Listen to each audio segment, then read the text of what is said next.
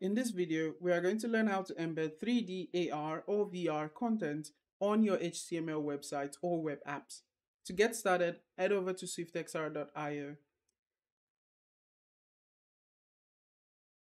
Once you're signed in, create a new project.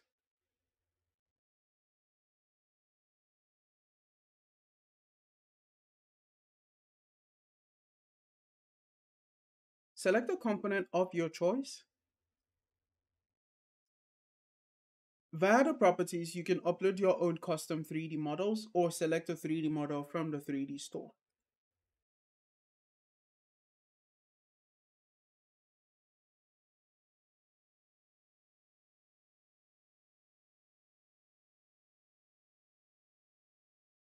Select the Publish button to publish your project. Once your project is published, go over to the Copy Embed option.